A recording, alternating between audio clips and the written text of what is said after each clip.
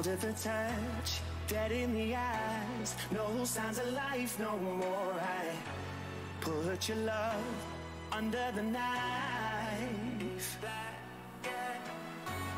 Leave me to die here all alone. No signs of life no more, no.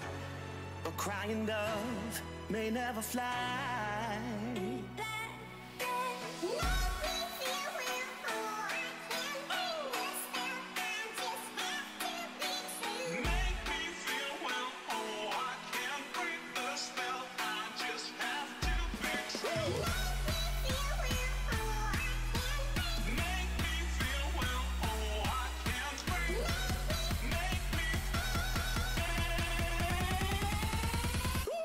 Black and white.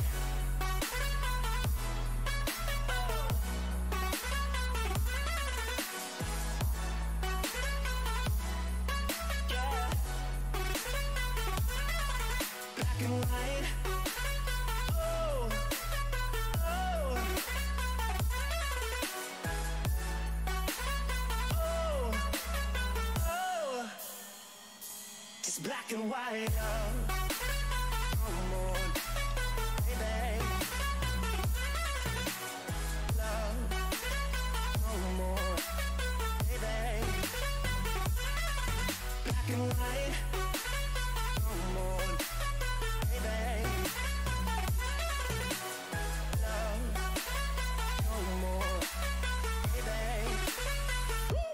Black and white, just let me go. It's only right. For all I know, it's only matter.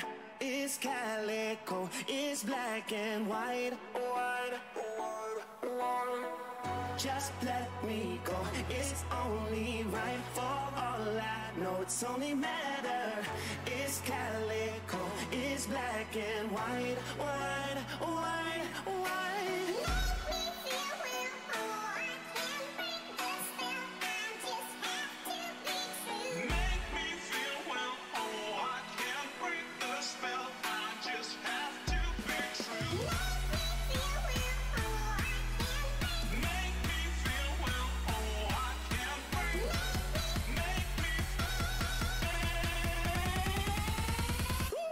Black and white.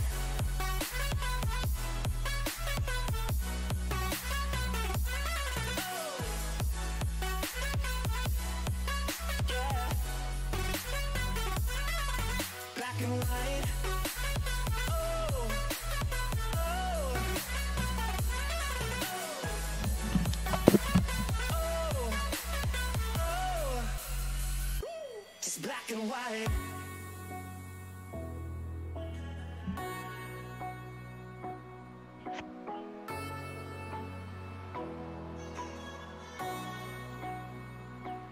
Black and white.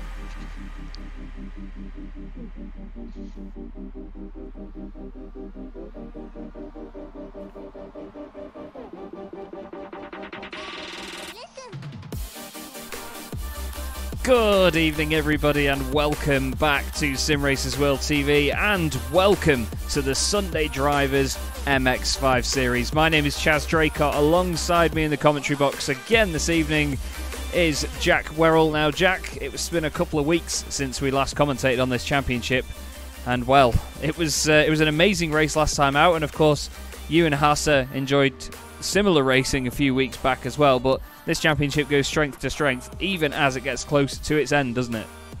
It does. I think that's just the nature of the championship. The cars are very, very similar. Obviously, only around 180 brake horsepower, so not a massive amount of power, but very light as well, which is the perfect formula for really close racing. And as the drivers get used to the car, used to the tracks, and used to each other, because that's a massive part of motorsport, having trust in your competitors. And as that grows, everybody's just getting quicker and quicker and quicker. They are indeed. And what a circuit to come to for the penultimate round of the season, round 13 here at Lime Rock Park. And as you can see, everybody, we're using the full chicane configuration. So the drivers have the chicane at the bottom of the hill, where it's normally just a fast right-hander. Very tricky to get that corner right. And then you've got what they call the West Bend chicane as well. So we will show you the configuration in just a moment. But before we do any of that, I must show you the fact that we have two people pretty much ready to take the championship. And there's only 1 point between Andrew Lovesey and Louis Correa at the moment. It's so close you couldn't honestly write it. But it's very clear that it's going to be just these pair that are fighting for the overall title now, with these 2 rounds to go. But Andrew Lovesey, very importantly, is not here this evening. So it's Louis Correa's chance to overcome that gap and take back the championship lead that he once held quite a while ago, I believe. Jack, it's been a bit of a topsy-turvy season for him, hasn't it? It has. I think that was assisted by the race at Silverstone, where he was racing with his teammate Dan Mould, and the Simulation Racing League's cars have carried momentum since then. And missing tonight is really played into the hands of Louis Correa, and we know he's quick. He's been extremely consistent while being quick, always at the top end of the order. I think the only sort of negative finish he had was at the end of the Laguna Seca round. But for the most part, Louis Correa has done exactly what he needs to do to put him in this position. And this late on in the season, to have a no-show for your main rival, it's just opened the door for him to get up to the front. But you've got to remember, SRL, as they've been getting quicker, they've also brought in new talent. Kalle Kavisto recently joined the team, and look at him now, provisional pole. Yeah, he's absolutely smashing it at the moment. Just having a quick look on board now with Louis Correa.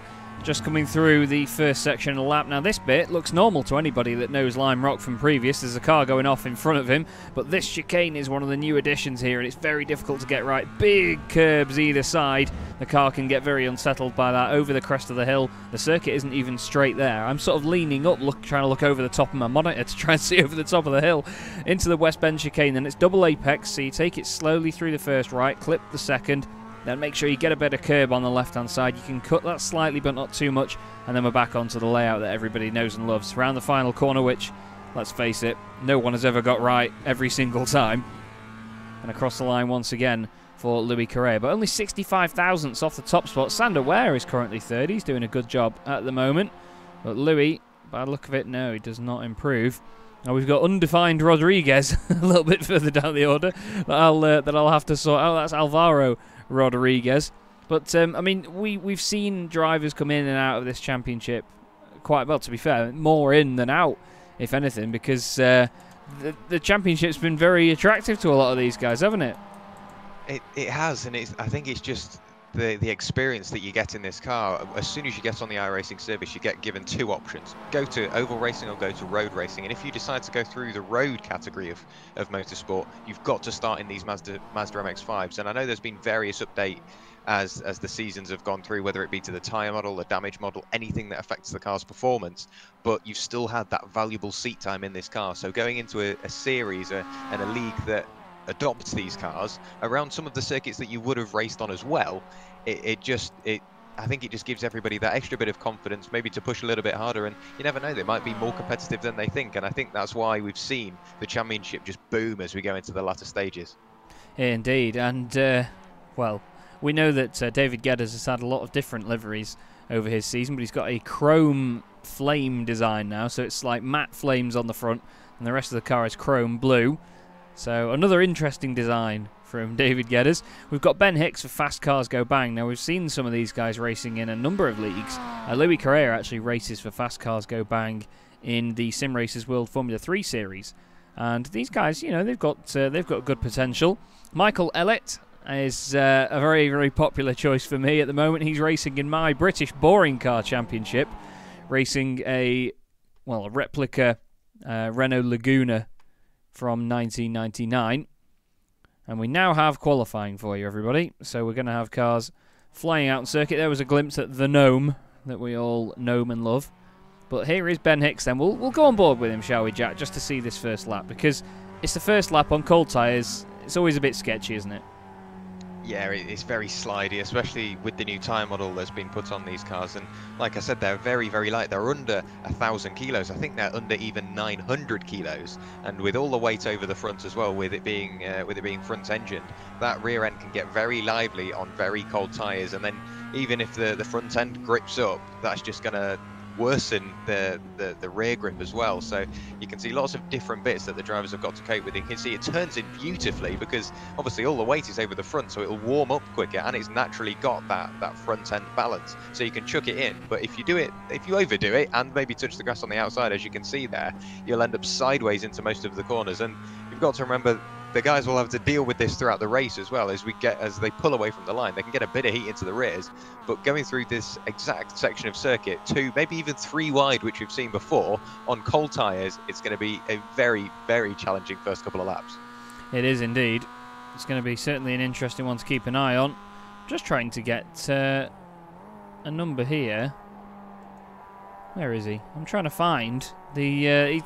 There's nobody coming up on the track map yet because no one's set a time. So it's a bit of a waste of graphics there, isn't it, from me? But you can just see it's a newly resurfaced circuit as well compared to a lot of the others on iRacing, and it's quite recent. But they didn't scan it for a while, did they? Because of the fact that there were so many real life updates to Lime Rock, they couldn't really keep up with it, could they?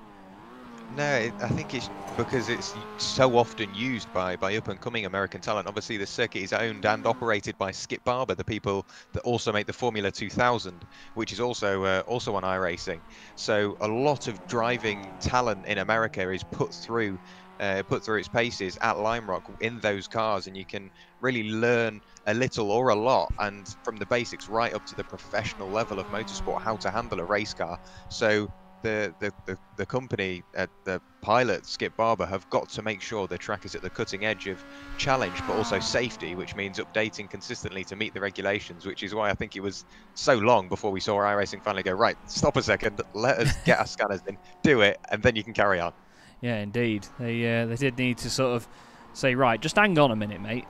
Sander Ware, currently top of the pile, after the first set of laps have come in, and he's over 4 tenths clear. Oh, a bit of contact there with, I believe that was the number, was it number 52 I saw there? I believe I may be mistaken. He's got a number on the windscreen, but not on the front of the car. It's a pink car, that's about all we know about it. Here's Arturo De Villa, who's down in 15th place at the moment, 16 seconds off the pace. Ashley Gafail, hopefully he's not failing, but he's done a fine job at the moment. Kalle Kavisto, there he goes, top of the pile. 78 thousandths clear, and then off at turn 1 to go and celebrate on the grass. But Ashley Gafail, he's one of the new drivers to the series, isn't he, Jack? And to be honest, that's quite a Rothmans-esque livery, if you ask me. I quite like that. It is. I was expecting to see a Rothmans logo on the side of the car, but got to say it does look good on the Mazda. And yeah, he's doing a brilliant job. Like I say, a newcomer to the series, and to only be 1.5 tenths off provisional pole in one of your first rounds, and pushing the limits there, you can see coming out of the chicane sideways, managed to get the moment collected up and get out of everybody's way. But to be that competitive and, well, that confident that you can push the car to its absolute limits so early into the league, it's great to see. Is indeed. Henrico Puttenstein manages to, well, put himself further up the order into 8th position, make that 9th as Michael Elliott goes 6th. Matt Tempest, just behind him on track, is just ahead of him on the grid at the moment in the Simtech racing machine. And anyone that's a fan of Simracersworld shall not get this man confused with Bart Daleman. Sven Dalemans in the Stage 1 racing car. Here's Rob Jackson, another one of the Simtech racing drivers. He's 16th at the moment. And Robert van den Heuvel. Now, we've been spending most of the season apologising to Robert for the fact that his name never shows up correctly on every aspect of the overlay. But we've got it at the bottom left for him this evening. And I think Hassa had the same last week, which was nice. So he at least gets to see his full name somewhere. But we apologise. Get out of the way, mate. Wow. That was, I think that was the number 5 car, was it, that he was going past there? It was one of the H20 machines. very desperate to make sure they get out of the way. There he is. Xavi Lopez. Yeah, Xavi Lopez deciding to get out of the way nicely. But yeah, it's good to see that the drivers, even after the 3 weeks break in between each round, they've clearly been putting in the time, and someone that's put in a very good time is Michael Elliott, right to the top end of the order, the number 34, a 1 minute 6.60. I thought Kalle Kavisto's time was quick. Let's go even quicker, shall we? Louis Correa, the Venezuelan, up onto provisional pole position, a 1 minute 6.47. So Michael Elliott going 600ths quicker, and then Louis Correa said, "Oh, you think that's good? Let me show you how it's done," and goes a 10th quicker. As he has to worry about Ashley Gafail having a bit of a fail. But Michael Elliott, it must be all that driving of the VW Jetta, front-wheel drive prowess. It prepares you for rear-wheel drive prowess. But no, in all seriousness, though, it's good to see him up there. And again, we've got this battle, haven't we? The top four, there's 2 H20 esports racing cars and 2 Simulation Racing Leagues cars. So there's a good battle up there. Dan Mould as well. He's 80. Sorry, he's not in 80th. Sorry, he's in car 80 in P7 at the moment. He is just under half a second off the top spot. But around here, I mean, a minute-long lap. It can be considered quite a big gap, really, can't it? Half a second. I think, yeah, it's a tricky one really, because the shorter the circuit and then the bigger and even if you go to like Nürburgring GP and you've got a 10th there, that's very little. But on a little circuit like this, it's only 1.5 miles. A 10th can be a massive difference. But in a car which is not exactly the most powerful thing in the world, it definitely won't be setting any records. I think the 10th can be more easily lost than gained. But if you play your cards right, you can go probably 2-3 tenths quicker. So it's a really tricky one, as Sander Ware decides, yeah, you know what, as we're explaining tenths, let me just go a tenth quicker, 1 minute 6.350. Car 1, P1 at the moment. Sander will be very happy with that. He's been trying to just eke out that win this season. He says he had a win last season, and that was at Silverstone. But he was telling us before that one, he sort of dug his own grave a little bit with that, because he was like, oh, the last time I won we were here at Silverstone, I'd love to do it again. And he had an absolute mare when they went there. So hopefully it goes a little bit better for him tonight. Just outside of the top 10 then, we've got Harry Bowen in the Fast Cars Go Bang machine with what looks like the wrong paint uploaded. There's no other words for it, I'm afraid. David Geddes in 12th place. He's followed then by Xavi Lopez in 13th, the number 3 car. We then have Sebastian Hain, who we had our eyes on earlier on in the season, especially when we went to Pocono. He was very entertaining, was the German driver for Powerhole Sim Racing Academy. Rob Jackson is behind him in the Simtech racing car. Then it's Alvaro Rodriguez ahead of Robert van den Heuvel, Sven Not Bart Dalemans, and Jason Guerrara, another Simtech racing car, and Timo Paier. Timo was right up there in certain rounds, wasn't he? I mean, again, going back to Pocono, we saw a great performance from him there, but not quite the same here, I'm afraid. No, you'd expect him to be slightly more competitive than he is being at the moment. Whether that's just some sort of something that's happened and just in his private life that has affected his amount of practice or something like that, or he's just decided to take it easy towards the latter end of the season. I don't know, but it could be strategy as well. We know that these drivers like to get their elbows out and they like to trade a bit of paint. And if Timo Paier is happy to start towards the tail end of the grid and just let it all unfold in front of him, it's not a bad call actually, because we see lots of minor incidents, but occasionally a few major incidents which wipe out a fair few cars. And Timo tends to be the one that has the under the radar performances that I think put him up towards the pointy end of the order, which is why we notice him. So I wouldn't rule him out just as yet. But Timo, I wish he does I wish he has a good race, because he deserves it. He's pretty much here every single week, and he's always in the practice sessions as well. And he really does deserve some good results, and more importantly some good points, because we're going into the latter stage of the season. So this is where getting every single point can really change how you finish in the season.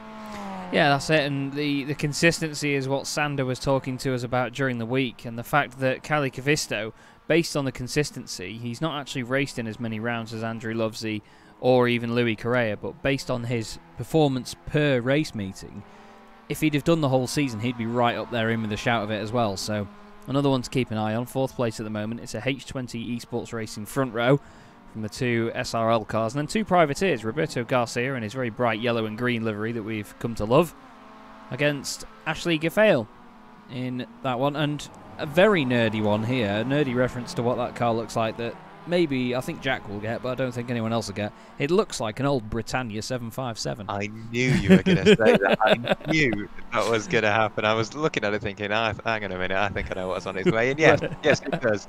It even goes up towards the tail of the car like it's going to go up the vertical upright. But a livery I am rather fond of is are the H20 liveries. They all look exactly the same on first glance, but if you just look at them for a little longer, you can see all the mirrors are slightly different. I haven't managed to get used to who's got which mirrors. Thankfully, I don't have to really, because I've got the amazing SDK software to see. But Sanderwehr's sliding his way through turn one with the Dutch flag on his wing mirrors, and I've got to say those cars they did look good until Sanderwehr decides to throw it off the road and then cover it in grass and all kinds of stuff. Yeah, they look better when they're on the black stuff rather than rallycross cars, to be honest. Ben Hicks improves, so fast cars go up to 7th, should be the new team name as things stand, but you'd be changing it a lot. Pedro Marimon goes in to 20th place. Now, Pedro made himself a bit of a nuisance for some of the other drivers at Silverstone, as Jack will remember, so the Dazzle Camo is definitely needed. The slowest qualifying car at the moment, not to point it out to him, Arturo De Villa, the Mexican driver at the moment in car 7, currently down in 23rd place, but we've not had times from Amanullah Bacchus, Martin Peneiro and Jordanin Svetanov, 3 of the greatest racing driver names in the championship. Dan Mould has just jumped up to 3rd place now, so another SRL car in the top 5 as Kalle Kavisto then outdoes his teammate as well. So, I mean, look at those 3 together there, Jack. There's, 29 thousandths of a second between them? That's scary close, isn't it? It really is. I think that's just because they've practiced together for so long. And I always see them in their Discord chats, always chatting away. And whether they are practicing at the same time, I don't know. But it would surprise me if they don't, because they're always so close. And we saw out at Silverstone where it was Andrew Lovesey and Dan Mould trading for the lead every single lap, and bearing in mind their teammates, and you're going into the final few races and one of them is the championship leader.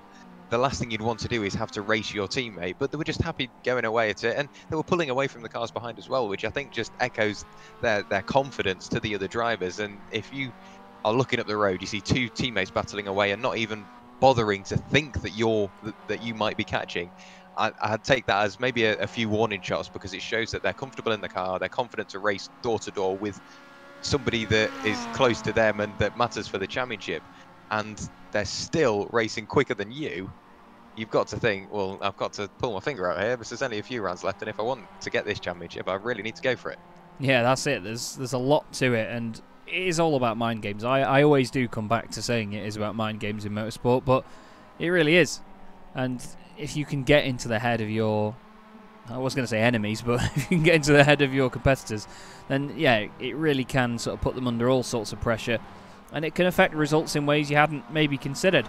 I just want to point out as well, by the way, the fact that at the moment we have got 6 different nationalities in the top 6. We've got Sanderwehr from the Netherlands, we've got Louis Correa, the Venezuelan, Kalle Kavisto from Finland, we've then got the Brit Dan Mould, he's followed by the South African driver Michael Ellett, and then Roberto Garcia from Spain in 6th place. So we've got this incredibly international grid, haven't we? I mean, we've got a Canadian driver in David Geddes, we've got Sebastian Hain, he's German, Sven Dailmans is Belgian, Jason Guerrara from America, Arturo De Villa from Mexico, Jordanin Svetanov as well from Bulgaria. It's probably the most international grid that I've seen in the Sim Racing League. Don't you agree? Yeah, 100%. There's 12 different nationalities on the grid tonight, and we haven't even got a full grid. Only 26 cars have registered for the session, and normally we can, if everybody rocks up, I think we're closer to sort of 32. So we might even have more nationalities that arrive then, and to see that a little, well, not necessarily a little league, but a league that can commonly be seen for whether it be rookies to iRacing or people just trying to enjoy a league, and to see it as multinational as it is. Oh, there was contact there. I didn't think there was on first glance, but that was Matt Tempest going into the tail end of one of the H20 cars. But yeah, to see the amount of nationalities in what is almost a rookie series, it shows that not just this league is multinational, but iRacing, it brings in such a crowd, and it just puts pay to how good their service is. Yeah, it does, and again, just shows you how well it runs as well when people are racing each other from all over the world. I mean, we've always said about how natural iRacing looks in terms of the movement of the cars and how well all the data is handled. It's just fantastic. And the way it's translated into visuals of the cars behaving the way they do as well. I love it. Absolutely do love it. And this championship, again, proving that. This is Amanullah Bacchus. I'm sorry if I'm getting your name wrong, mate. 23rd at the moment. This is his first round of the championship. And he is in the number 57 machine. Him and... oh, Martin Peñarero has made it out on track. There he is in the number 4 car. He's gone that fast that the number boards have slipped back. And Yordanin Svetanov is the only car that hasn't gone out and put a lap in yet. So I do hope we see him, because he's a very exciting driver, as I found out when I did the very first Sunday Drivers MX-5 series broadcast here on Simracersworld TV at Okayama. I think Yordanin came from something like 30th on the grid and finished 2nd in one of the races. He was absolutely flying. That does give me a bit of a sort of nudge to myself to point out. In these MX-5s, the racing is that close and that competitive, and you can make up places by just playing it safe and just doing the mind games right. I once watched I broadcasted an MX-5 race in the BSR MX-5 series, and there was a gentleman called Charlie Summers. Wow, Amanullah goes up to 9th. He'll be very happy with that one. Charlie Summers started... they used to do reverse grids. Some of them were full reverse grids of 44 cars. Some of them were down to, say, 12. And there was a full reverse grid of 44, and he started 44th on the grid in the 3rd race of the evening, after he won the first race and his teammate...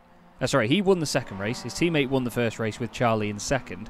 He then came from 44th position, around, out of all places, Watkins Glen, and won the race from 44th on the grid. So no one's ever counted out here, are they? No, definitely not. And I think that's why Timo Bayer, we've seen him competitive at various other tracks, but starting at the back is not necessarily a bad thing, because like you say, if he picks up the pace throughout the race, and it's quite a skinny circuit here, there's no massive room for manoeuvre. 2 wide is sort of nail-biting stuff. 3 wide, it's possible. We can't count that out. Jason Guara in the wall at turns 1 and 2, commonly known as Big Bend. You've got to be careful how you say that. But Timo Bayer, starting towards the tail end of the order, we cannot rule him out. I still think you could put your money on him for a good result. You can see Peter Reid here on the run up towards turn 1 being hounded by H20 cars. You can see them both in the background squirming away, touch the grass, and then it's a one-way train to run even wider. One of the H20 cars puts half a car length off, half a car width off the road. Peter Reid, well recovered though. We managed to get back on the road. Yeah, it's easy to just get drawn out there and go flying off. Yordanin Svetanov is out on... well, he's not on circuit. He's out on the grass anyway. But he's at least not in the pit lane. He's got just under 2.5 minutes to go this session. And you can see he's just trying to stay out of everybody's way, bless him. He's probably just thinking, I'm going to start from the grid and from the pit lane here. He's just inspecting the tyre barriers to make sure that the marshals don't have to do any of that themselves. But we've got cars 1 and 2 at the moment, Jack, in P1 and P2. So... they're living up to their numbers. Louis Correa, though, will be hoping to have the number 1 on that car for next season, won't he, with Andrew Lovesey, unfortunately, not being here tonight. Yeah, I think that is the end goal going into this round for him. Build up that buffer that he needs to sort of solidify his position. And hopefully, with his teammates starting on pole position, he will have a bit of help to escape the grasp of the SRL cars. Kalle Cabisto, Dan Mould and Michael Elliott still hounding the H20 cars in P1 and 2, and then obviously we've got SRL, P3, P4, P5. So having his teammate at the point end of the order with him and starting on the same row as him is really going to help his chances to get up to where he needs to be. And if Sander Ware, even if he just drops back and lets Louis through, a bit of team tactics this late on in the season, it wouldn't surprise me if we see that. Sander Ware drops back, lets Louis through, and maybe holds up the SRL cars a little bit. If that is what they plan on playing, now's the time to do it, and now's the time to decide what you're going to do, because the last thing you want to do is make a mistake here. I couldn't hear that without thinking Louis Theroux, to be honest. But yeah, it's going to be a bit of a team battle, which is what we like to see, and we've seen it this season. Oh, David Geddes has had an issue here. He's David Gedden himself into trouble. Oh, he's just overdone it on the exit of the chicane. We're going to see a lot of that tonight, and the guys are going to be lucky if the car doesn't come bouncing back onto the circuit. I must apologise. Ashley Gaffale has raced in this series before. He actually has 11 points in the championship and is 33rd overall.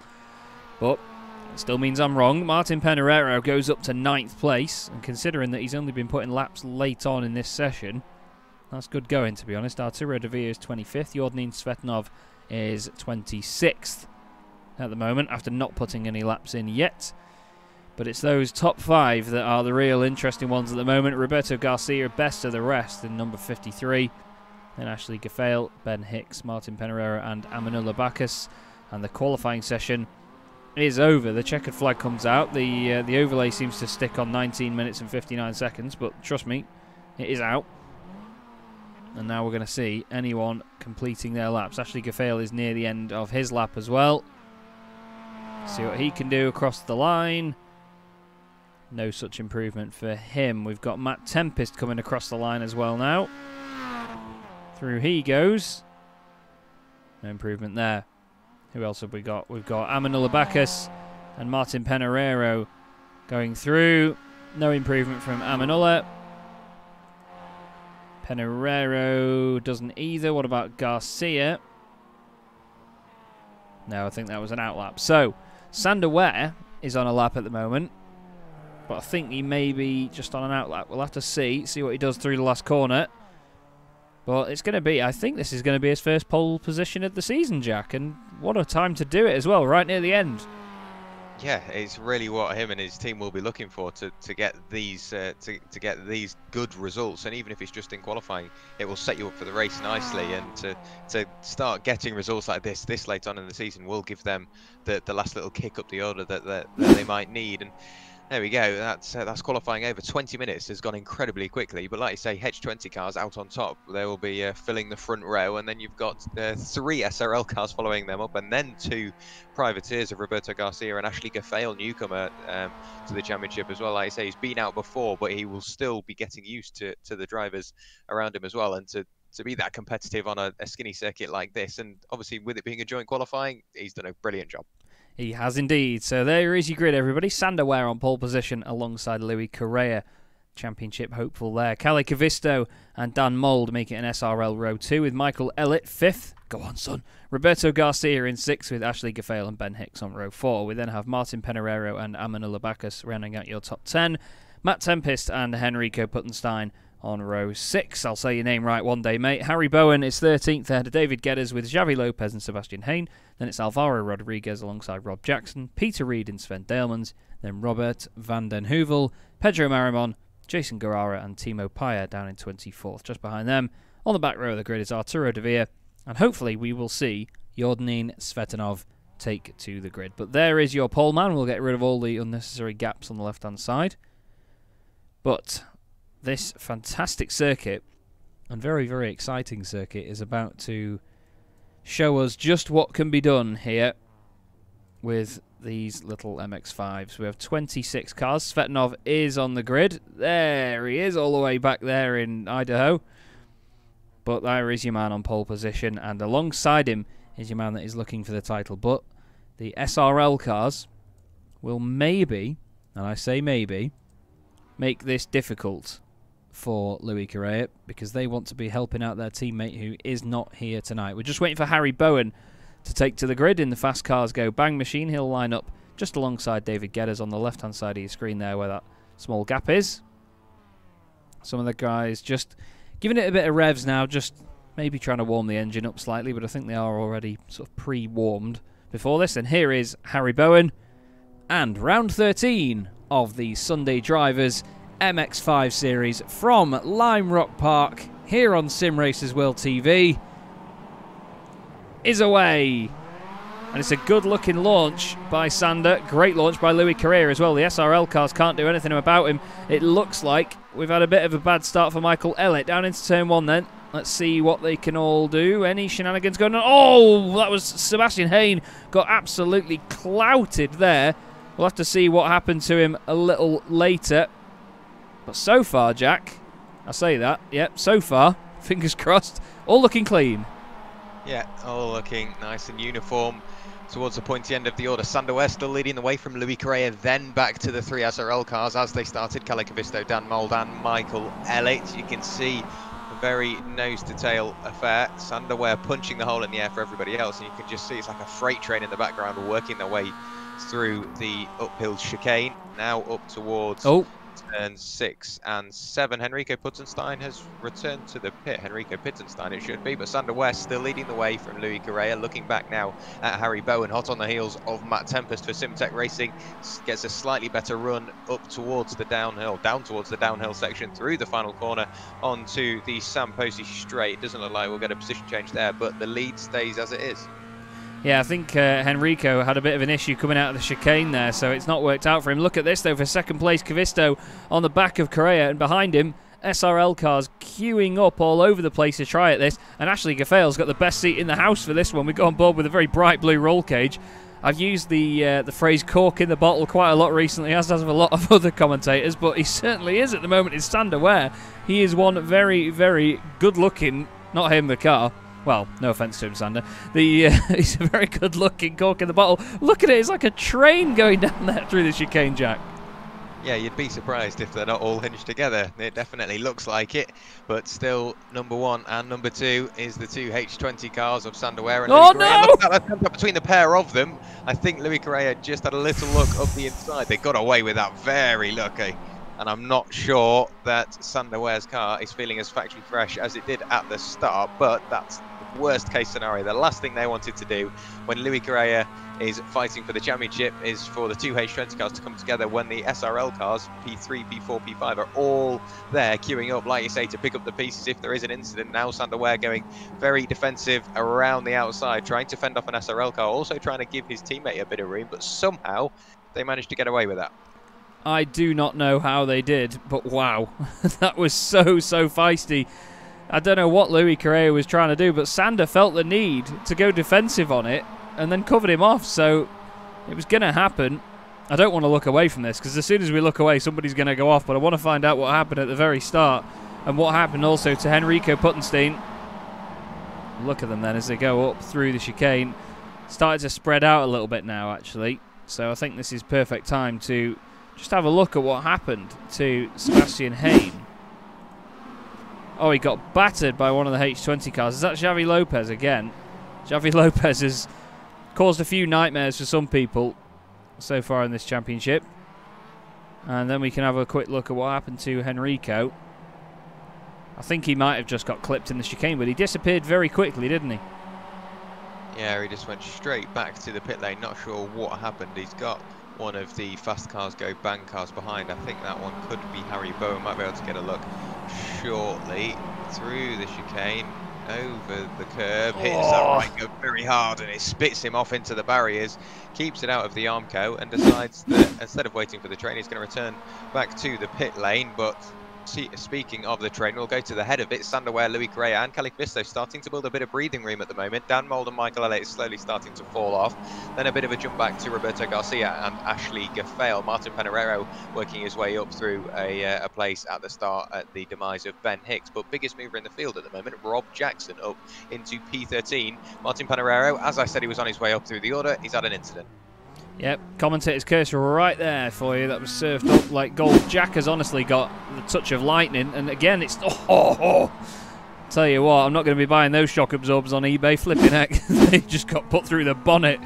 That was a real big hit there for Peneirero. Hicks has just got past Gaffale. And I hope, for his sake, he's not going to then gaffall back down the order. As Ben Hicks drives away, Matt Tempest comes up behind. Cali Cavisto does the fastest lap of the race. Down the inside he goes. Gaffale sniffs the back of the car and says, yeah, factory fresh indeed, as Jack said before. Well, again, we've got great racing from this championship here, Jack. They're all over each other. I mean, Rob Jackson right behind Bacchus right now. As Peter Reed's had an issue further back. But we'll keep an eye on this, because look at these guys. There's so many different lines you can take around a lot of this circuit, isn't there? To just try and get that run out of each and individual corner. Yeah, hey up! Big look up the inside from Rob Jackson. Both of the cars. Right, a letter. Having Bacchus and Rob Jackson somehow managing to negotiate the chicane almost side by side. And yeah, like you say, so many different lines you can take, and I think that just varies with the momentum you carry. We're going to keep on going back to it. These cars don't have the biggest power figures in the world, so momentum is absolutely key. And if you come out the corner with a bit more momentum, you can afford to go defensive, go off the racing line, because you know you've got that bit of a gap that you can almost sacrifice to to keep the position. I think we've had a change of position a little further up, that or they're just side by side. Louis Correa and Calle Cavisto swap positions very briefly on the timing tower of the left-hand side of his screen, but somehow Louis Correa is still in front, managing to fend off the advances from all 3 SRL cars now. But all of this means Sander Werrell might start to build a bit of a gap, and he's going to work towards what he's been aiming for this entire season. Look at this, Jordanin Svetanov at the tail end of the order, under pressure from Jason Guara. Never mind, he's trying to put the pressure on Jason Guara, change of position there, while both of them trying to get past Pedro Marimon. Yeah, the pair of them just trying to make their way up the order. We've seen Jordanin being very good before. He's gained 5 places so far, nearly the biggest mover in the field. Harry Bowen's just had a bit of a blink in and out, and I think that's what it may have been for Louis Correa before. You know, Louis does have intermittent internet, to say the least. Easy for me to say. Actually, Gafael has just... Oh, actually, Sander Werrell. What's happened to Sander? Has he had a slowdown? Oh, has he just come across the front of Michael Elliott? You can't do that, Sander. Use your mirrors, mate. Mirror signal manoeuvre, sunshine. That was close stuff there.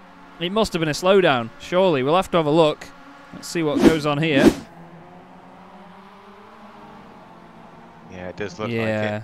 Yeah, definitely. He just dropped down so cleanly as... Oh, no, Ashley Gafael has had a fail at turn 1. I'm not going to stop using that, I'm sorry. Oh, Javi Lopez as well has claimed another victim, I think, in the form of Alvaro Rodriguez. The 2 of them are teammates as well. Oh, no, that's going to go down like a cup of cold sick. Oh, no. Javi, what have you done? He just headbutts his teammate out of the way at turn 1. Entertaining as ever, though, from Javi Lopez. And this is the battle for the lead again, Jack. Now it's kicking off. Cavisto getting in front of Correa. Yeah, so Calle Cavisto looking to go the long way round through the chicane. Almost gets the move done, but Louis Correa has the preferred line, so the Venezuelan's still leading the way. That's Calle Cavisto running very wide. His teammate is there to pick up the position, so it's H20 car leading Simulation Racing League. He's leading Simulation Racing Leagues. Then we get back to Sander Werrell trying to recover from the earlier incident, and look at this, Dan Mole's right underneath the rear bumper of Louis Correa, looking to the outside now. The position has changed. He will have to go the long way around at Big Bend. You can see Louis Correa pitching the car in, still side by side around the outside. If Dan Mole can pull this off, it will be a brilliant move. A bit of door banging there, a bit more. Louis Correa elbows his rival out towards the edge of the circuit, and the person that made up the most from that is his teammate Sander Werrell. 2 positions in the space of 2 corners and back up to P2. Nicely done. I don't think Dan left the room there, in all honesty. Calle was on the apex and on the curb, and Dan, I don't know where he expected him to go, so contact was inevitable. But he's still in 3rd place, still chasing down Sander, but now this is perfect for Louis Correa's championship. Andrew Lovesey not here tonight, can get no points from this, so Louis needs to go for it. He needs to try and get fastest lap now, get some extra points, and see what comes of it. So, got a race on our hands, because Roberto Garcia is behind Michael Elliott now as well. In the background, Matt Tempest and Amanullah Bacchus are side by side. Rob Jackson's gained 8 places in this race so far. Jack, he's flying, isn't he? Yeah, we looked back at him a few moments ago and he'd gained 5, now up 8, and I'm sure a couple of those might be from incidents, but he has been carving his way up through the order, now trying to pick off his teammate of Matt Tempest, so an extra car's width I think will be required for this one as they go down the Samposi straight for the 9th time of asking. 25 laps is the race length today. Rob Jackson doing what he can to get up the inside. There you go, late on the brakes, throws it up the inside. His teammate obviously gives him plenty of room, and I thought that was Harry Bowen going to have a late look, but there's still a bit of time between those two. And at this point, I wouldn't be surprised if we see Rob Jackson in the top 5.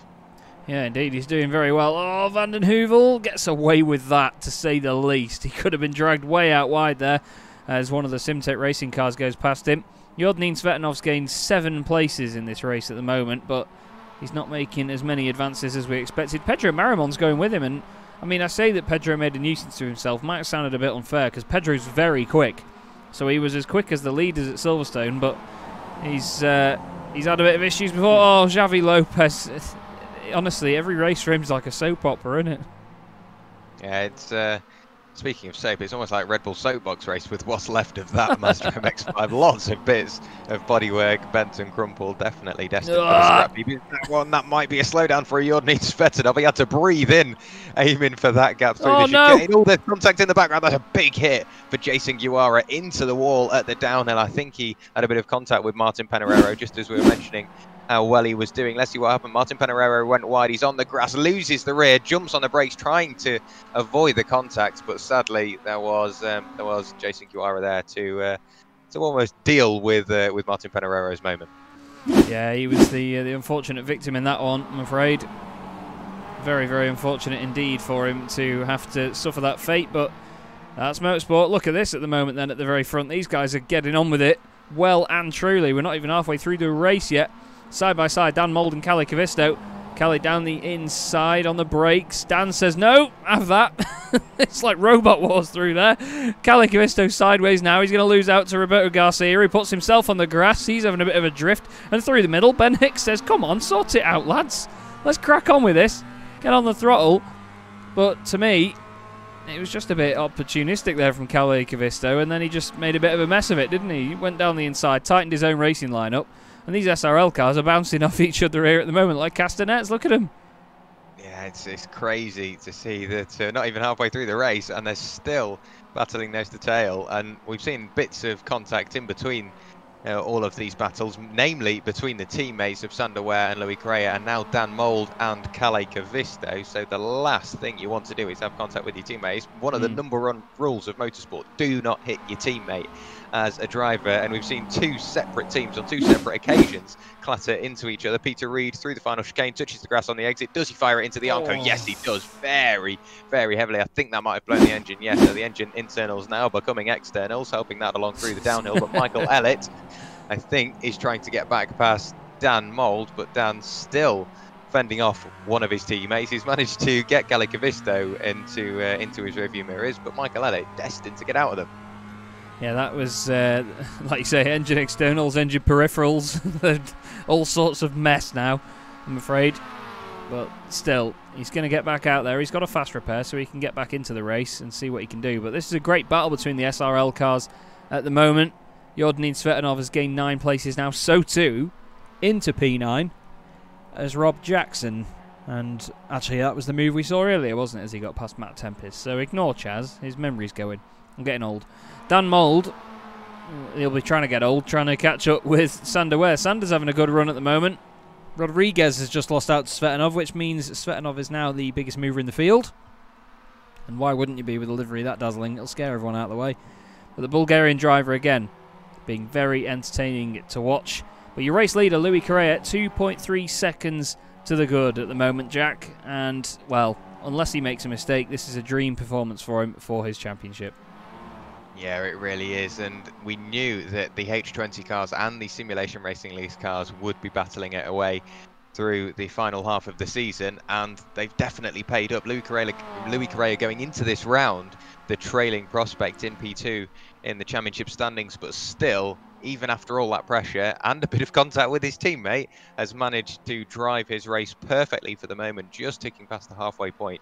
And Louis, he's only halfway there, so a lot can change, but it is looking good because he does have Sander Werrell, his teammate, playing rear gunner, and if he has to, he will, I'm guessing, put a bit of gap between himself and the SRL cars, just slowing them down a little bit, just to sort of solidify Louis Correa's position, and that does mean Louis Correa can afford to back off, but not too much, because we know these SRL cars can just seep through the cracks, and there you go, they're right up on you again. Yeah, they've all been to a rodeo before, I think you could say. These guys, they know what they're doing when it comes to very close and competitive racing. So I can't wait to see what they show us this evening for the rest of this race. But so far, it is Michael Elliott and Dan Mould. They're doing their very best to catch up with Sander. As Jordanin Svetanov has just very quickly caught up with Pedro Marimon. I think Pedro made a bit of a mistake. Yeah, he did go off track just before the chicane. Let's see what Jordanin can do here. Carries a nice wide line to try and get a good run through the chicane. It's clever stuff, that. It's nice racecraft. He misses the apex on the left-hander a bit, so in the end it ends up actually hindering him a bit. He wants to get a good run out the final corner and try and get a slipstream down the straight onto the back of Pedro Marimon. Pedro knows this, and he's over to the right-hand side already, defending to his best ability. What can he do now? Over to the left-hand side he goes. We've got a car off ahead of him. Sven Dalemans has gone off, and he's going to join him. By the look of it, Jordanin just tries a little bit too hard into turn 1, I'm afraid. Alvaro Rodriguez has also gone off, and that means Martin Pereira has gone through. That's 1. That's 2. Thank you very much. Yeah, Martin Pereira picking up the positions that I think he's in desperation of at the moment. He went into this round 6th in the championship, and Sander Werrell, his rival, behind him in the championship is up there in second place, and Dan Mould is up there in third place. So Martin Peñarero desperate to gain some points back just to try and keep him in the running for his top 5 finish in the championship. Obviously, Bram Class currently in 5th in the championship, a no-show this evening as well, so it's really going to throw a spanner in the works for the championship. So I can't wait to see the standings after this round. But for the moment, all eyes on Louis Correa. Martin Peñarero using all the track and using all the grip by the looks of it, sideways through the chicane up toward, or down towards, I'm going to keep on saying that, down towards the downhill section of the circuit onto the San Posey straight. But all eyes on Louis Correa, still leading the way, extending his gap up to 3.2 seconds now. Yeah, he's doing a wonderful job. Just opening it up 10th after 10th. A lap here, just over a minute, but even still, he's only a 10th or so a lap quicker. Setnov, oh, he's done it again, deja vu. Martin Peñarero made it past him last time, and then Van den Heuvel's going to go through as well. So Svetlov is chucking these positions away now. Pedro Marimon and Rob Jackson are the 2 highest movers in the field. Marimon's got 7 places gained. Rob Jackson still on 9, but he's trying to catch up with the South African driver Amanullah Bacchus just ahead of him. Sander Wehr's dropped down to 3rd place temporarily here as Dan Mould out of nowhere has caught up with him. Now we're going to see how this move gets finished, but I want to look back and see what happened there to Sander Wehr. But look at that, Dan Mould's got a lightning run down the straight, and all of a sudden Michael Elliott's looking feisty in this as well. Oh, they're close together into turn 1, a little bit of contact. Right front to left rear, Sanders back down the inside. Oh boys, this is getting feisty. Very feisty indeed. I want to see what happened between the pair of them just before this. So Sanders just lost time, and then he's got on the grass and he just has to get out of it. So he's just caught him on pure pace by the look of it, Jack, and this fight has come alive now. No more rear gunner for Louis Correa. No, this has really opened the floodgates for Dan Mould. All he needs to do is make sure he tells his teammate Michael Elliott there in P4 to keep all the pressure on Sander Wehr, slow him down as much as possible, and let Dan Mould disappear into the distance. Sander Wehr has a little look up the inside. Maybe it's just one of those differing lines that you mentioned earlier, Chaz, but it has gained him a bit of time. Stamps on the loud pedal up to down towards the downhill of turn, I think that's turn 10 or turn 11, pardon me. But Roberto Garcia, we've seen it already. He ends up with some pretty good viewing throughout these races. He's just seeing it pretty much a championship fight unfold in front of him while he's still racing around having a great time. What a way to spend your Sunday evening, eh? Roberto's going to be absolutely loving it. So round turns 1 and 2 we go. Big Bend, not the big tower in London. Through the long left-hander. Now this is a corner that's changed slightly over the years. It used to be a bit sharper on the second part, but it's more of a sort of long left-hander as one piece now. It used to be double apex pretty much. But now Garcia onto the back of these guys in front, and like you said, Jack, he just gains these good results. He's got good viewing. He's very under the radar, but doing a smashing job of it. Gets a nice run out of there, and while the guys in front are all chasing each other and focusing on their lines, he's just keeping to his own line and doing this the right way at the moment. Looks down the inside of Michael Elliott. Makes him jump out of his skin by the look of it, by the body language of the car, but he's just compromised his own line there and lost him a bit of time. He should have been a bit more patient there with that move. Sander Wehr, though, holding on to 3rd place. Louis Correa is off in the distance, and he's got one of his teammates ahead of him on track there. Just trying to see who that is that's just come to start his lap. That's actually Xavi Lopez. So let's see if the soap opera comes to Louis Correa, shall we? Yeah, let's hope that this position change is done as quickly and as cleanly as possible. You can just see in the background still fighting tooth and nail for this position. Sander Wehr and Michael Elliott for the final spot on the podium, of course, still battling away. And just to see the cars cornering pretty much sideways, but still incredibly quickly. It reminds me pretty much of racing a go-kart. They corner sideways. Yes, they slow you down. It's all about momentum. Avoid the curbs avoid the bigger curbs as much as possible. And when you stamp on the anchors, try and keep it in a straight line. And for the moment, that's exactly what Louis Correa has been doing for H20 Esports, leading the way, and he is definitely making the most of Andrew Lovesey's non-attendance this evening. You can see Xavi Lopez trying to read the car behind, letting him know, letting his intentions be known. Jumps over to the right hand side. Let's hope he lifts out of the throttle. No, decides that he's going to pull back across Louis Correa, I'm sure, shouting over the team radio. There you go, out the way just about for Xavi Lopez, sideways into Big Ben for Louis Correa. But just to see the composure of Louis and more like the composure of Michael here, sideways up the inside. Oh, Sander, no! Ware. Oh no, Sander Ware off the road. Oh, Sander, he was holding on so well to that position, but it just got to him in the end. A little bit of a mistake into turn 1, and that was that, I'm afraid. Straight on he goes. Sven Dalemans is all over the back of Pedro Marimon as they go down the straight. But that was such a shame for Sander. He coped with the pressure so well up to that point. But it's easy to do there, isn't it, into turn 1? You gain so much speed, and based on your run out of the final corner, you have a different amount of speed every single time you get to turn 1. It can sort of cause a domino effect as you get onto the brakes, and I think that Sander just got caught out by that there, I'm afraid. But now, well, it's still no rest for the wicked, is it? Kalle Kavisto on the back of him now. But Dan Mould and Michael Elliott have 2 SRL cars on the podium. Yeah, it's a very strong night for simulation racing leagues. Obviously coming off a double podium at Silverstone with Dan Mould and Andrew Lovesey. And Andrew Lovesey going into this round in the lead of the championship, and then to still have 2 cars on the podium after all that has happened. Well, for the moment though, because Roberto Garcia, like you mentioned, is slowly catching up, and all it takes is one little mistake from the teammates, get a bit complacent. They're sat there thinking, oh, this is great for us, we're doing really well, both on the podium. Slight mistake, and there you go, Roberto Garcia picking up a position. And you mentioned the run up towards turn 1, and it's so key because that run starts pretty much from the chicane, going towards the downhill. That's where you put your foot to the floor and just keep it pinned if you're brave enough, right the way up towards turn 1 again. You can, I think that's Xavi Lopez up ahead trying to get out of the way of the SRL cars and placing his car in the middle of the road. I think he's going to leave a bit of room, peels over to the middle of the track, maybe just to put a bit of pressure on the SRL cars, place into the hands of Roberto Garcia. But with only 5 laps of the race remaining and Louis Correa still with a handsome lead, 5.5 seconds, it's going to take a big old mistake from himself to get the SRL cars back in contention for a win. Mind your wing mirrors, took him in, boys. Flipping heck. Around the final corner there, Sander Ware and Kalle Kavisto just swapping a bit of paint. Wow, that was argy-bargy. It was Arturo De Villa that was trying to get out of the way of the SRL cars, or trying to be a nuisance for the SRL cars. Elliott is now ahead of Mould, though, after that run down the straight. And again, we're going to go on board with Garcia again. He gets another fantastic view. They all like bright green in these 2 camps, obviously. But look at this. The pair of them, and we saw it at Silverstone, didn't we, a few weeks ago, Jack? These SRL boys are not scared of fighting each other. They love to have a good scrap on track.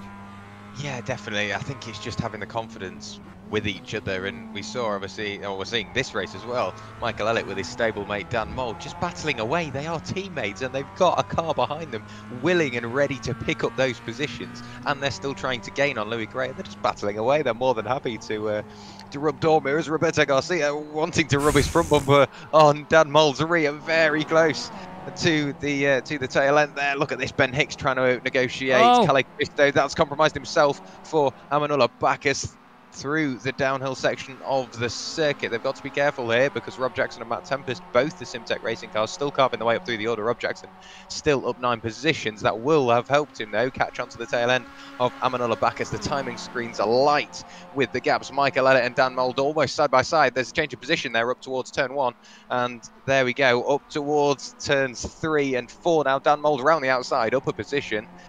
For the moment, though, these 2 constantly changing positions. But look at the timing screen, Chaz. Sander Ware is pretty much in the middle of a battle he doesn't really want to be, because he saw Kalle Kavisto in his rearview mirror. He thought, okay, I'll just sit here for the moment. And now he's got Ben Hicks, Amanullah Bacchus, Rob Jackson, and Matt Tempest all catching onto the tail end of the train. No, Roberto Garcia lights it up, gets contact with Michael Elliott. Michael smacks into him. I was just going to say he's just gone up to 3rd place, but he's binned it and he's off. And that hit is surely going to hurt the car. Now, can Sander get back in front and regain that podium position? I had a bit of a moment not long ago because I saw a car go off to the right. I thought it was Kalle Kavisto, but it was actually Arturo De Villa getting rid of himself out of the way of these guys on the final lap, or sorry, final corner, I should say, as they went up and then down to the downhill up right-hander. But look at this, though. Sander Ware now. He's got to think about Kalle Kavisto behind him still. Ben Hicks and Amanullah Bacchus had a great battle as well. Alvaro Rodriguez has put it off the circuit again. He's back on. He's still there. Look at this. Down the straight, Elliott has lost all of his pace into turn 1. And look at the bumper hanging off. Nice to see that from iRacing with the new damage model on these cars. But there you go. Sander back into a podium position for H20 Esports Racing. Can he hold on, though? That's the next task. He's got to hold on from Kalle Kavisto. And as we were saying before, Jack, one of the most consistent drivers in the series, if not the most consistent. How are you going to defend from that? Well, there you go. He's run a bit wide into the chicane. Oh, this is going to be difficult for him. And Michael Elliott with half a front bumper, he's still trying to fight as well. This is epic stuff. It really is, and yeah, Sander Ware, he's got his hands full trying to defend Hopefully doesn't defend him. and Michael Elliott, but he's also got his sights set on Dan Mould, because look at that gap now. He's come down 3/10. Whether Dan Mould has got some sort of issue, I don't know. He's got a bit of damage. I think it could just be the way the car is painted, but pulling over to the right hand side of the road is Dan Mould. Maybe a bit of a slowdown. Sander Ware somehow now back up into second position for the moment, stamps on the anchors up towards turn 1, and there you go, Sander Ware up into second position. I don't know how he's managed to do this. Dan Mould in third, Kalle Kavisto in fourth. Oh, still judging for position up towards turn 3 and 4. We're going on to the final few laps of the race. Michael Elliott, you can see there off at turn 1. Sander Ware and Dan Mould still side by side. Now up towards turn 5, chopping across the nose. And there's only 2 laps of the race remaining and championship points available. And they're battling like it's the first race of the season. This is amazing stuff. I'm not quite sure what happened to Elliott. Kalle Kavisto now down the inside, over the curb. Nope, none of that. Sander Ware's made a mistake there. And now he gets a hit in the rear as well.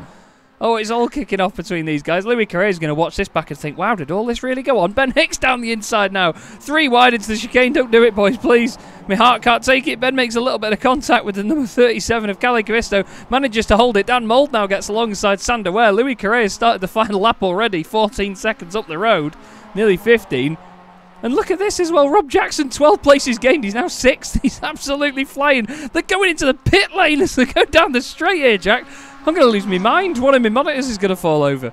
Yeah, somehow Sander Ware still managing to fend off Dan Mould after every single advance. A bit of a bump and run through turn 1. Touring car strategy coming out here. Dan Mould bumping the tail end of Sander Ware. You can see this now. Roberto Garcia losing out to Ashley Gafael. But look at this, still bumping away. Sander Ware getting a bit of a hit sideways through turn 6. A bit of a heavy clip there. Still somehow Sander Ware is the lead party, still with Dan Mould and Kalle Kavisto chasing away. Ben Hicks ready to pick up all the places. Rob Jackson up 11 positions now in 6th position. Don't rule him out for a top 5 finish if all this goes wrong, but somehow Sander Ware in the lead, and we've forgotten about him because he's disappeared into the distance. Sadly, he's not getting a look at this, but Louis Correa towards the line, Chaz. Louis Correa takes another win and a perfect evening for him. Race win, no points for Andrew Lovesey. Max points for Louis Correa, and somehow, I mean, he could lose out in the slipstream here, but somehow Sander Ware round the final corner. Is he going to hold on ahead of Dan Mould? It's looking like it. They're both going to get podium positions though. Sander Ware 2nd, Dan Mould 3rd, Kalle Kavisto 4th, then Ben Hicks. Rob Jackson, take a bow, son. 12 places gained to 6th. Matt Tempest just behind him. Ashley Gafael, Roberto Garcia, Amanullah Bacchus gets a top 10. Harry Bowen's going to finish in 11th place. And Pedro Marimon, 10 places gained to get 12th. But wow, oh wow, Jack. That was unbelievable. I want to see what happened to Michael Elliott. Oh, something's broken. Oh, and then he gets a smack off Amanullah Bacchus. And that car is, yeah, it's not in its best state, is it? Let's say that. No, not what we like to see after all the effort put in throughout the race. He still gets a P20 finish purely because of the effort he put in at the start of the race.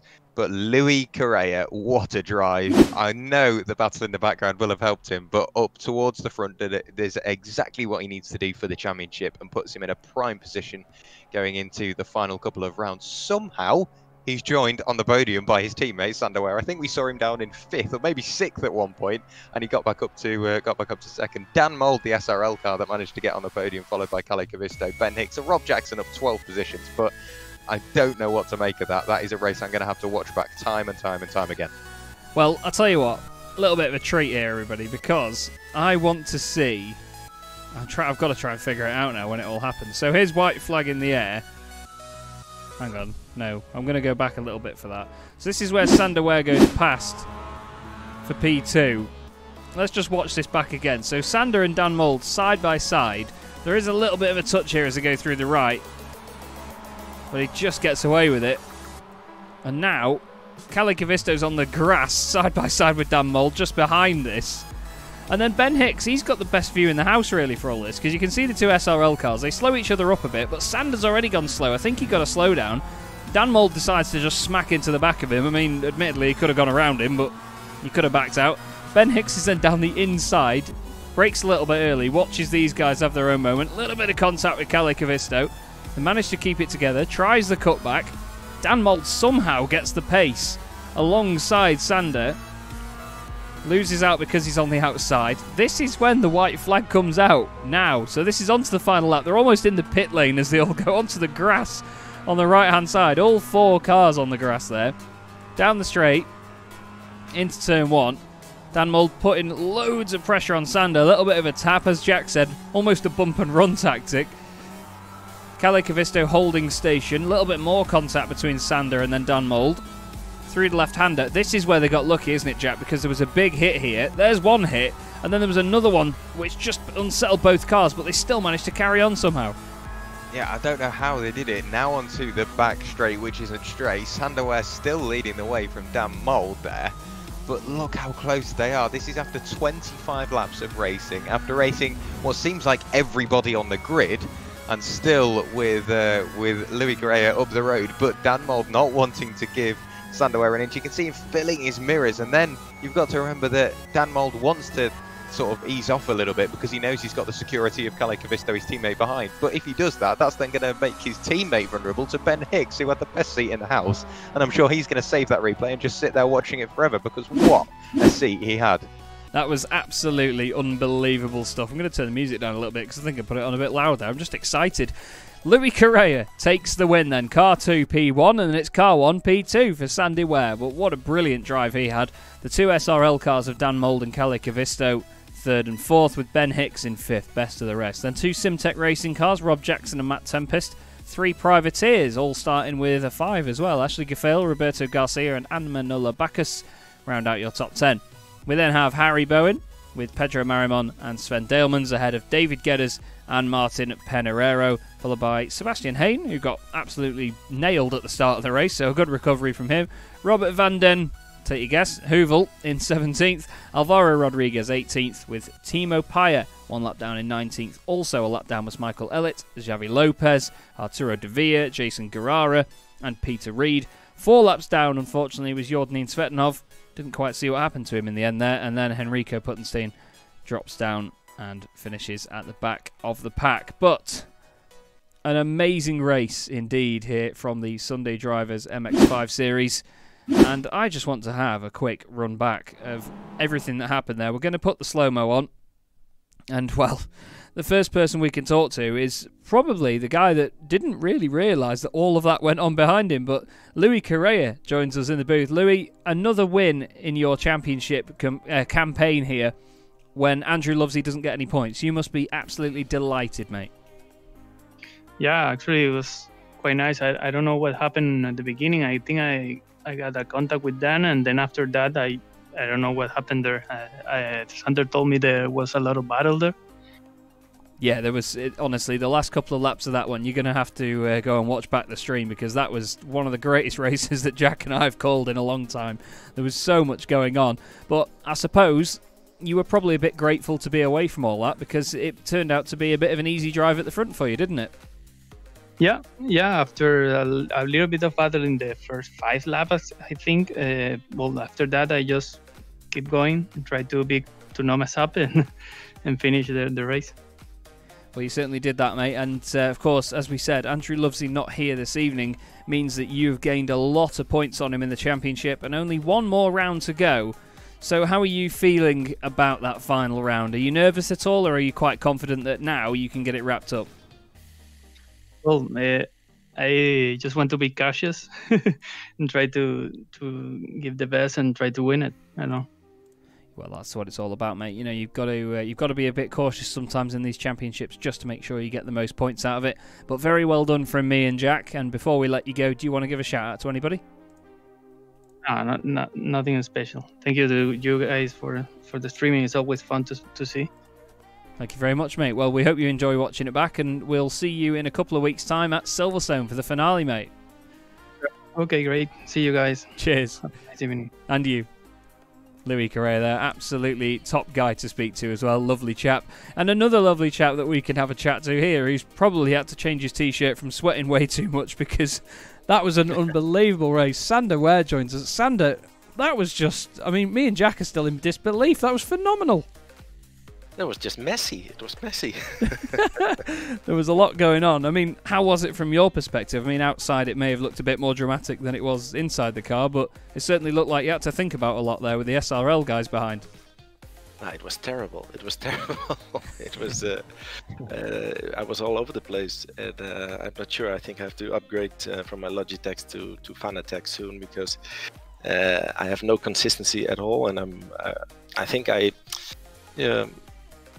managed to get second because of other things than my driving, because it was really I knew I had a good lap in qualifying, which was by a little bit of a mystery lap to me, because I put out a time that I didn't realize before also, and so I knew my race pace would be a little bit less than the rest of them, but yeah, I was struggling.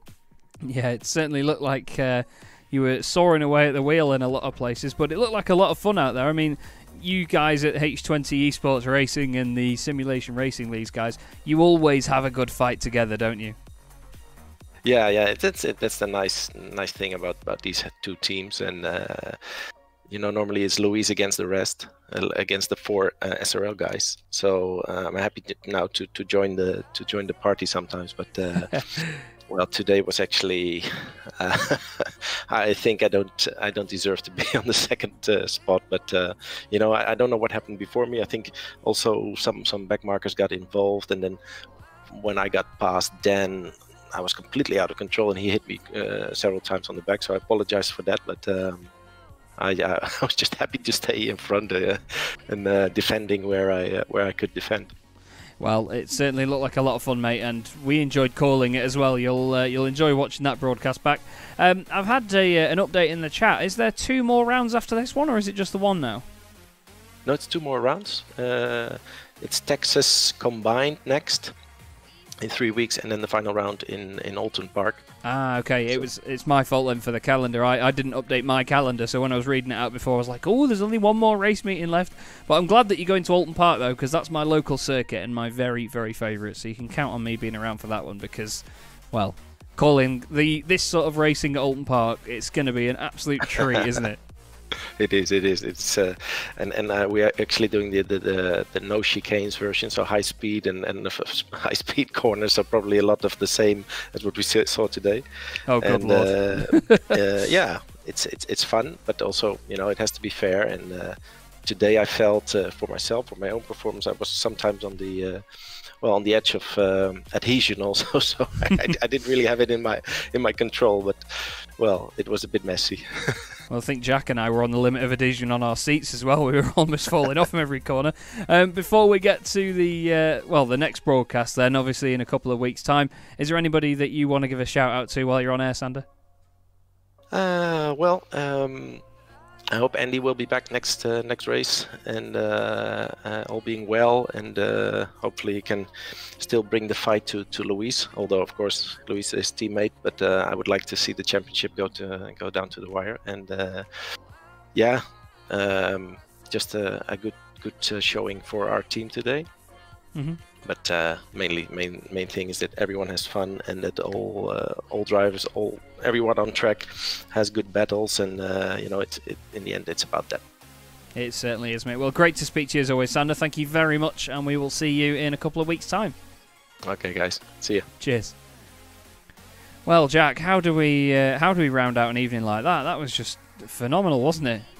Yeah, I'm disappointed that it's had to come to an end, but I'm also now really excited to hear that there are 2 rounds left. Obviously, going to Texas road course combined with the oval, of which I've got to say a bit of a guilty pleasure. I have done before. I have driven the Mazda around the Texas oval, and almost tried to start something called Mazcar, which I've got to say is pretty fun. And then Alton Park, like you say, an amazing circuit. And we're on the international layout by the sounds of it, with no chicane. So I think, funnily enough, that is where the Global Mazda Cup is this week for the official racing on iRacing, so a lot of the drivers could be going into that with an extra little bit of practice. And Alton Park, it always produces brilliant racing, and it does. To go into that round after seeing tonight on a circuit which I've got to say isn't my favourite. It doesn't really work with my driving style, but to see the guys go into tonight with this much confidence, to go into a circuit which is a bit wider, it's a bit more lenient with the runoff, and the curbs aren't as violent.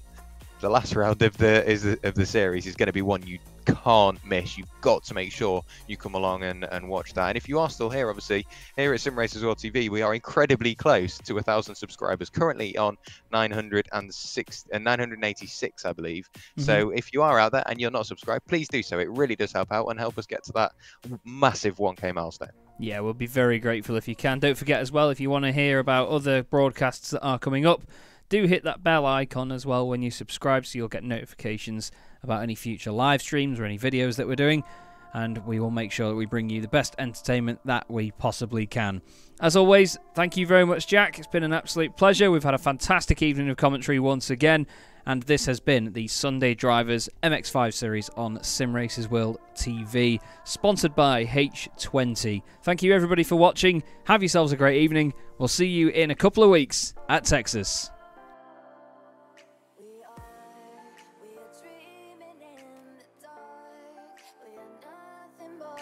Dust.